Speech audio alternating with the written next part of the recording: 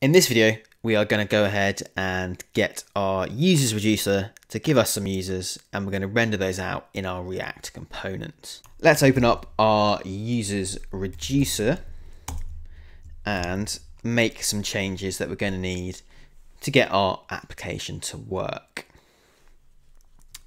So for our initial state, I'm just going to go ahead and delete that and create some new initial state.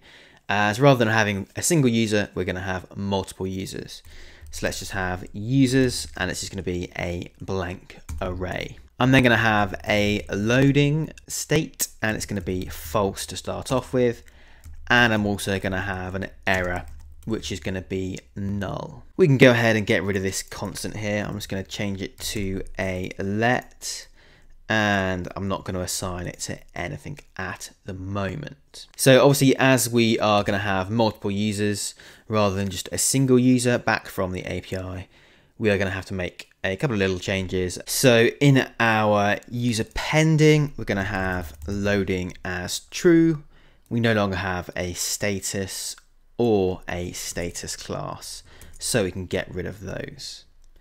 In our fetch users fulfilled, we no longer need to do this here, as we're going to have multiple users. So let's go ahead and assign our users to action.payload.data.results, as that's going to be an array of users back from the API. Let's set loading to false and pass our user in, and we no longer need anything else there. So when our Ajax request gets rejected, let's go ahead and set loading to false and set our error to equal action.payload.message, as I believe that's where the error will appear. And that is everything we need to do for our users reducer to get multiple users back as an array into our state. So save that. Although I've just noted here that I'm passing in user, whereas it now is users as it's an array rather than a singular user. So let's save that. Now our user reducer is up to date and working as I will expect it to for our application. Let's go over to our actions, which, as you can see, I didn't rename. So let's rename that to users. And let's just quickly update this Ajax request here, as obviously we don't want it to error and we want to get multiple users back rather than a singular user. So to get multiple users back from the randomuser.me API, all we need to do is pass a query specifying the results to equal however many results you would like. I'm just going to ask for 10, as that's nice and simple and easy to use. So save that, and let's head on back over to our users container, and let's import that action from our actions folder. So it's going to be from /actions/users. So we now have the Redux action, which is going to fetch users for us and pass that new stuff to our users reducer, which is what we would like. So rather than having data and the word test, obviously really unhelpful, let's just set our data to equal our state, and we'll check what that is in a second. But before we do that, I just want to go ahead and introduce you to the next function we're going to pass to the React Redux connect function. And again, this is going to be a constant. And this time we're going to map dispatch to props. So it's going to be map dispatch to props. And this function takes our dispatch and it returns an object. And this object has a name. This is going to be the prop in our React component. So you could call this whatever you like. I'm going to call it fetch users because that's what we're doing. And this is going to be a function.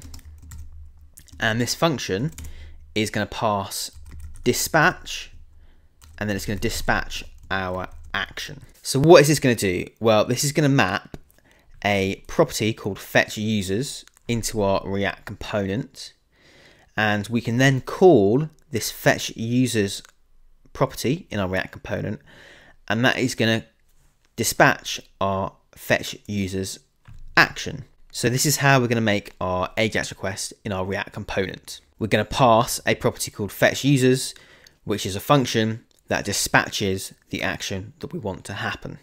Now we have our map dispatch to props function, we can go ahead and pass it into the connect function. So map dispatch to props. If you save that, we should now have in our React component a property called fetch users as well. Let's just go ahead and delete this component, as we're going to have an ES6 class component here rather than a stateless functional component. So class users is going to extend, and it's going to extend React.component. We're going to have a constructor, as we're going to have some props, and let's just go ahead and call super to get our props into our component.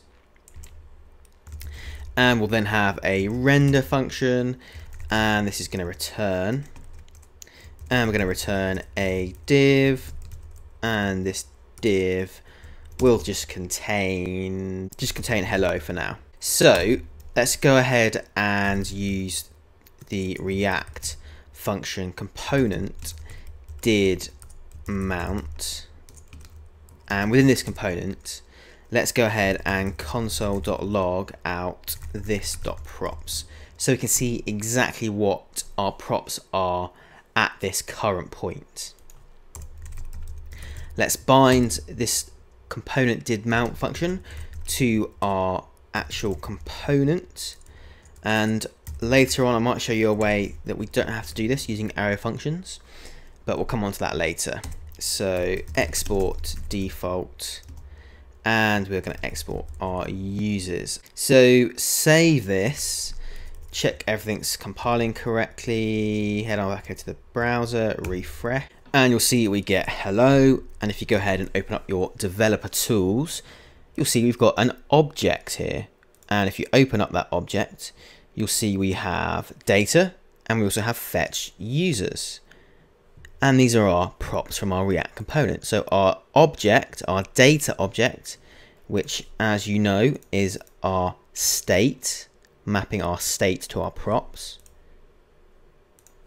it has the error, loading, and the users, which is our initial state.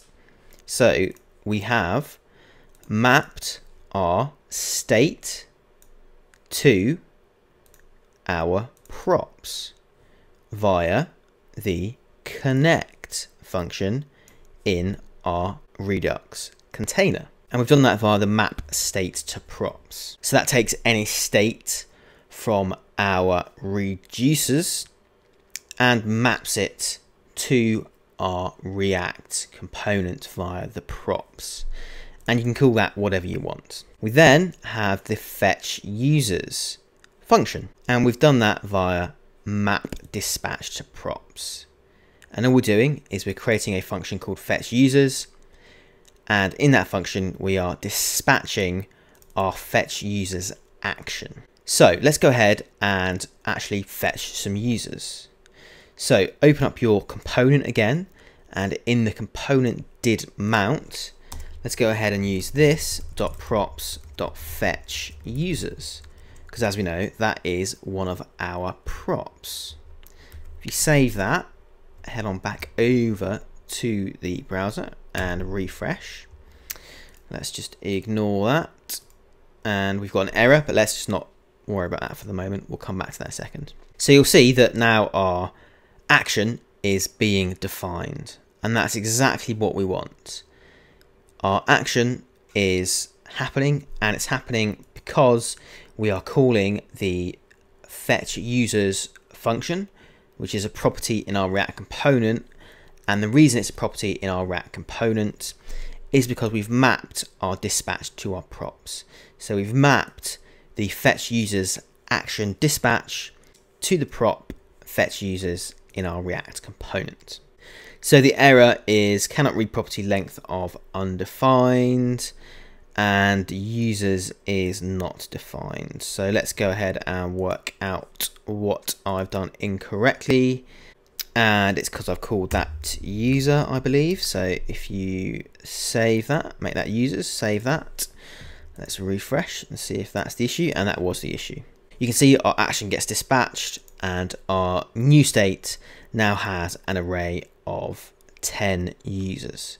So we've managed to map our Redux state, our Redux dispatching of actions to our React component. And in our React component, everything just comes in via the props, and we just access stuff via props. And we can pass whatever we want into our React component via the state, via the map state to props, or we can even map dispatch to props. So as you can see, it's actually pretty simple. Once you have your map state to props, and if you're dispatching any actions, your map dispatch to props, you've used the connect function and you passed your React component to that connect function, got your provider all set up. It's actually really simple and really easy to use. So in the next video, let's go ahead and make our application look a little bit nicer and actually render out the list of users so we can see the 10 users we get back from the API. And then we'll have a complete React and Redux application. So if you like this video, please like and comment. And if you haven't already, please do subscribe. I'll see you in the next video.